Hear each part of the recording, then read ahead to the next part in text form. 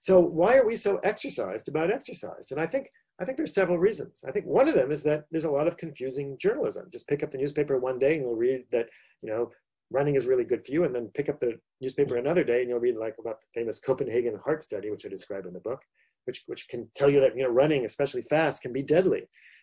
One day you can read that you should be doing aerobic activity. It's the best thing, and better than weights. And another day you can read that, weights are really important for healthy aging. And it gives people whiplash. They wonder, like, well, what should I believe? How should I do it? How should I start?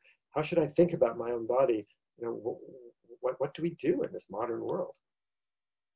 I think another problem is that so much of the exercise literature is focused on weight loss. And that, to a certain degree, that makes sense, because obesity is a huge problem around the planet.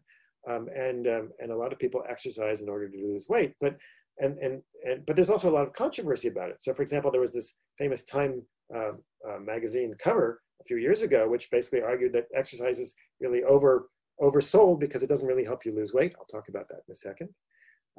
And another problem is that there's been an excess focus on elite athletes. We read relentlessly in the paper about, Olympic athletes and world-class athletes. But I think it's a bit like, the focus on supermodels. What do these folks have to do with most of us who are simply trying to go for a 5-mile jog or a 20-minute walk or something like that? And then finally, we have a Western post-industrial bias. If you look in the literature, you look in the major medical journals, you look in the major sports medicine journals, you look in the newspaper, almost all the information that we get comes from, well, people like me and probably like you, people who are from Western post-industrial populations, Americans and Brits and Swedes and Australians.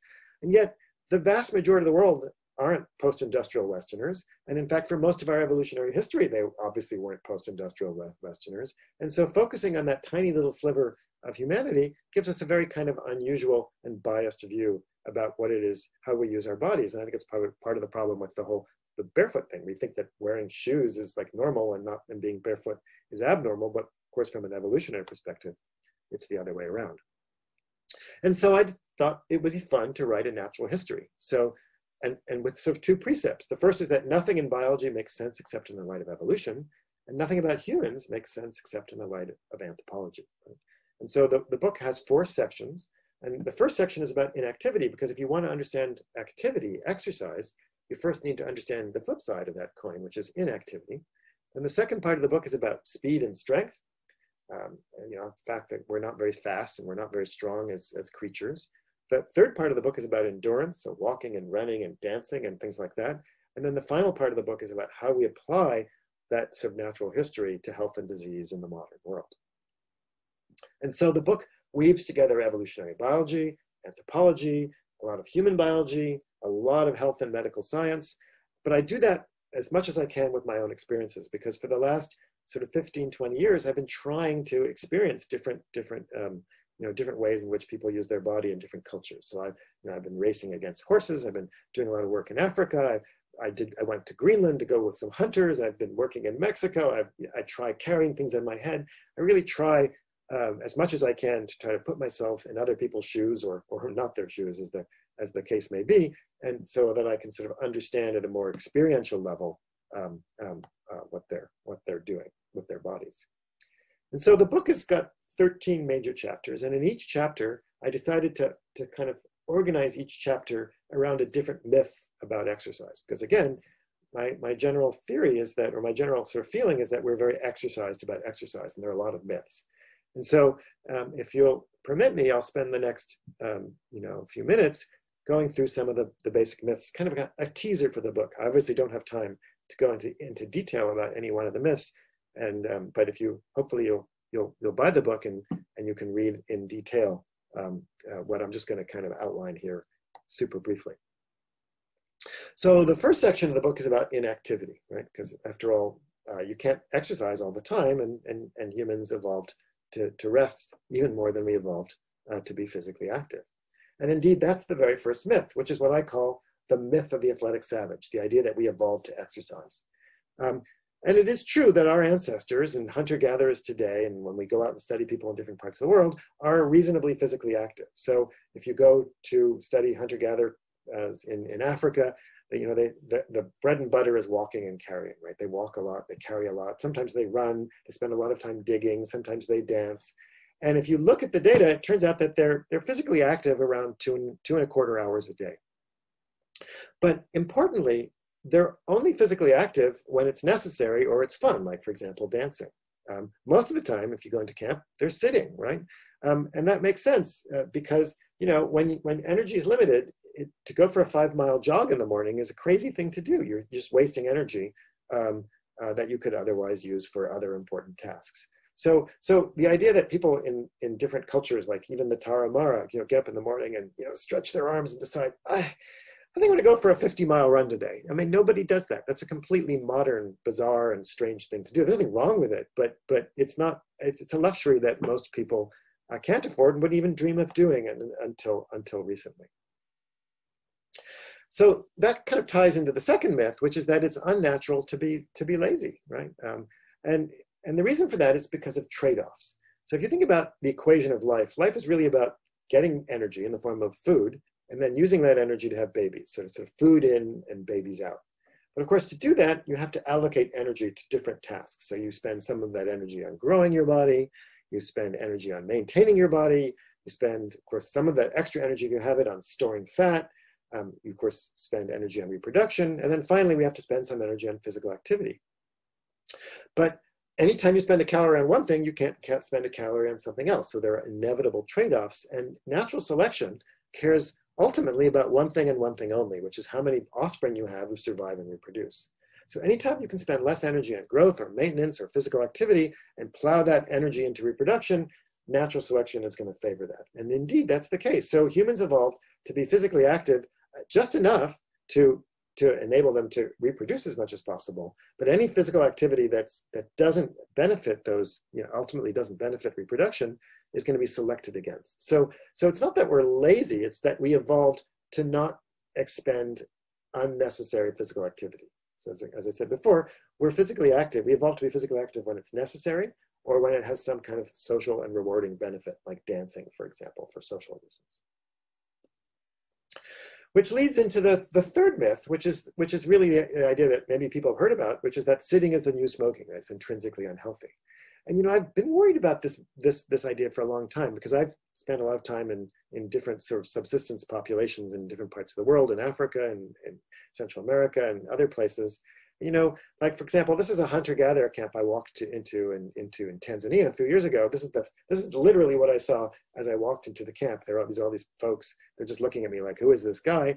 And look at them. They're all sitting. And it turns out a recent paper from actually some former students of mine showed that on average in these hunter-gatherer camps, people sit on average about 9 hours a day, which is actually not that much different from what Westerners sit. Maybe this guy sits more than 9 hours a day, but in countries like the United States and England, people sit between about 9 to 12 hours a day.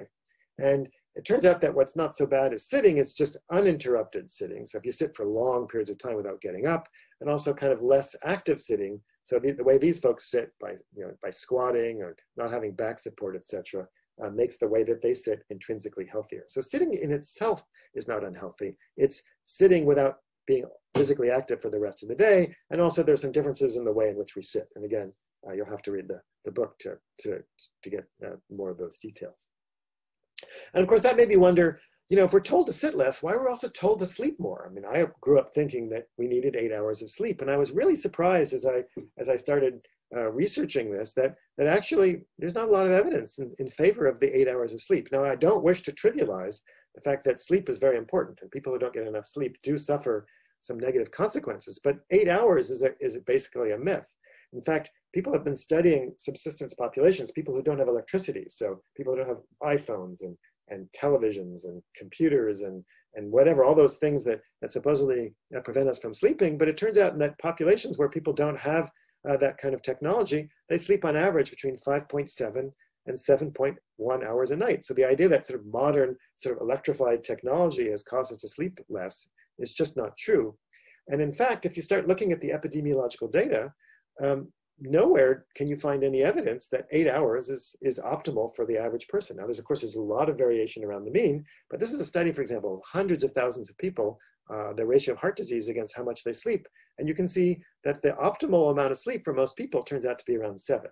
Now, of course, there are some people whose optimal amount of sleep is 8.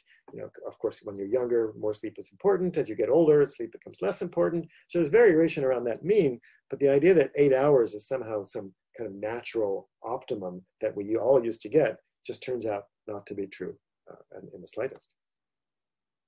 Okay, so that's inactivity. I think we have a lot of myths about inactivity. What about speed and strength? So one idea about speed, of course, that's I think very common, and I think people recognize this, is that we're a generally slow species, right? When we got off having 4 legs to having only 2 legs, that means you can only produce power with half the number of pistons, basically. And it is true that Usain Bolt here, who's the fastest, still the fastest guy on the planet in terms of records, he can run 10.4 meters a second, which is fast for a human, but it's really pretty mediocre for a mammal. In fact, the vast majority of animals out there, quadrupeds, could easily outrun Bolt, both in terms of speed as well as distance. But Bolt is pretty exceptional. And we tend to think that there's a kind of a trade-off, not only that humans are slow, that is true, but there's also a trade-off between speed and endurance. And I think this is a perfect example of how we focus on elite athletes. So here's Bolt, who's the world's best marathoner. This is Eliud Kipchoge, best sprinter. This is Eliud Kipchoge, who's the world's best marathoner. And Kipchoge is running a marathon at 5.9 meters a second. That's a 440 mile, right? That's extraordinary. Probably very few people watching this, maybe nobody watching this, can run a 440 mile. So he's able to run a marathon in just a little bit over 2 hours. Whereas Bolt can run 100 meters in less than 10 seconds. So if Bolt were actually able to run a marathon at his speed, he would actually run a 1:07 marathon. And if Kipchoge were running 100 meters at his speed, he'd be running a pretty dismal 16:57. So people think that there's this kind of trade-off. And indeed, it makes sense for Bolt versus Kipchoge, but it's not true for the rest of us. I mean, how many of us can, as I said before, can run a 440 mile? Well, these guys, Kipchoge is running really incredibly fast for an incredibly long distance. And I think that, and in fact, it turns out that if you want to increase your endurance, one of the best ways to do that is to do what's called high intensity interval training, because it actually builds endurance by doing speed. So you do these kind of intervals of high speed workouts, and then you kind of rest and you kind of relax. And the way that functions is it actually stresses certain components of your aerobic system, and that stress builds up capacity. And again, I describe that process and how it works and why it works that way in quite a bit of detail in the book. Another myth about speed and strength is that we evolved to be really strong. I think it's pretty common if you go to, in the CrossFit world, but there's this just general idea that cavemen were really strong. But if you think about it, it doesn't make a lot of sense. First of all, humans evolved weapons a long time ago, so we don't really need the kind of strength that we used to because we have technology. But the other is that muscle is really expensive. Muscle is about, 30–40% of your body weight, but muscles are really costly tissue. And so having more muscle than you need actually requires you to ingest more calories than would be easy to get. And it turns out that when you actually measure strength in hunter-gatherers, they turn out to be not particularly strong. This is a graph of grip strength. It's one measure of strength of people in the United Kingdom over age, over time. And you can see in their 20s to 40s, they tend to be the most strong. Hunter-gatherers are reasonably strong, but they're not crazy strong. They're not stronger than your typical, reasonably, fit English person. But as you can see, as they age, they tend to keep their strength better than average Westerners, because of course they're still using their bodies. They're not retiring. They're not losing their strength as they get older. And then in this section, the sort of final myth that I explore in this section is the idea that sports somehow equals exercise. For me, as I said before, when I was a kid, when I was on a team, I mostly spent my time doing what these kids are doing, sitting on the bench, because I was terrible. I wasn't very good at scoring goals, so I just sat and watched my more athletic classmates run around while I sat on the sideline. And indeed, if you think about the Olympics, for example, both the old Olympics as well as the modern Olympics, a lot of the sports that we have in the Olympics are really about speed and strength, and they're often activities that are really important for fighting. And some of the most important and popular athletic activities, some of them disturbing like bullfighting, others also disturbing and extremely popular in the United States like football, Or this is I described this wonderful game that's played every year in Florence called the Calcio Florentino. But a lot of sports are actually more about fighting than they are about actually getting exercise. And I describe in the book how my theory that sports actually evolved as a way for people to control what we call reactive aggression and promote what we call proactive aggression, so controlled aggression. But, okay. All right. So the third part of the book, The Natural History, is about sort of the next kind of physical activity, which is that we do, which is endurance. And I think this is really what humans evolved to be exceptional at. And the most exceptional, the most fundamental, the most basic kind of human physical activity is walking. If you're a hunter-gatherer, women hunter-gatherers on average around the world, so hunter-gatherers have been studied in different contexts, on average, women walk about 6 miles a day, and men walk about 9 miles a day. And now to put that into perspective, an average hunter-gatherer woman walks from Los Angeles to New York every year. And when they walk, they're often carrying things like babies and food and various sorts of things. And we started walking about 7 million years ago when we split from the chimpanzees. There's nothing more fundamental, I think, to being a human being in terms of what we do with our bodies than walking. And yet, interestingly, walking has become very, very, very controversial recently because, as I mentioned before, there's this idea that walking is really useless for losing weight. And there have been a number of articles in various journals and magazines, etc., about how you can't lose weight walking. And that kind of makes sense because if you walk a mile, you're basically going to spend about 50 calories more than you otherwise would spend. And frankly, that's not a lot compared to the food that you might then eat afterwards because you might be hungry, right? So, a serving of fries, or I guess you call them chips, or a Gatorade or a Lucozade, both of those are way more calories than you'll get from walking. And so if you walk just 150 minutes a week, and remember 150 minutes a week is what the World Health Organization and the American Heart Association and the American College of Sports Medicine, every major organization in the world thinks is the minimum sort of recommended level of physical activity you should get. That's just 21 minutes a day.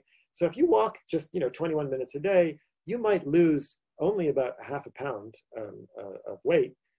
And over the course of a year, that would translate to 6 pounds. Now, the average American wants to lose about 50 pounds on a diet, and that's just not going to cut it for most people. So it's true in a way that that the basic recommended minimum dose of walking is not very effective for losing weight. But again, that's only 21 minutes a day, and that's not a very evolutionary normal level of physical activity. If you just double that, you could lose, say, 12 pounds a year. And if you were to run or do some other kind of more intensive physical activity, you can lose even more weight. There's plenty of randomized control studies, and I go over all of them in the book. There's lots and lots of references. You can lose more weight simply by exercising. And it's not true that by exercising you simply, just sit around all day long and just recoup all the energy you spent with Gatorade and donuts and stuff. Turns out you don't. But even more importantly, walking or any other kind of physical activity is really important for preventing weight regain, because most diets fail not in terms of losing weight initially, but in terms of the fact that people tend to regain the weight afterwards. So here's a very famous experiment that was done here in Boston, actually, on policemen. They put the policemen on a 12-week diet. Some of them just dieted, some also exercised, and the ones who exercised, an 8-week diet, actually also lost a little bit more weight. But then afterwards, the ones who were exercising kept the weight off. So after they stopped dieting, and the non-exercisers generally regained the weight. And this has been shown in plenty of other studies. So perhaps the most important thing about exercise is not so much that it helps you lose weight really rapidly, it doesn't, but that it helps you prevent you from gaining weight in the first place or regaining weight after you've lost it. So walking is fundamental, but I've argued in my research that running is also really fundamental and an important part of physical activity, and that we evolved to run millions of years ago in order to hunt. But yet, a lot of people are very worried about running, and they're wary of running because there's this kind of general kind of consensus out there or idea out there that running is bad for your knees.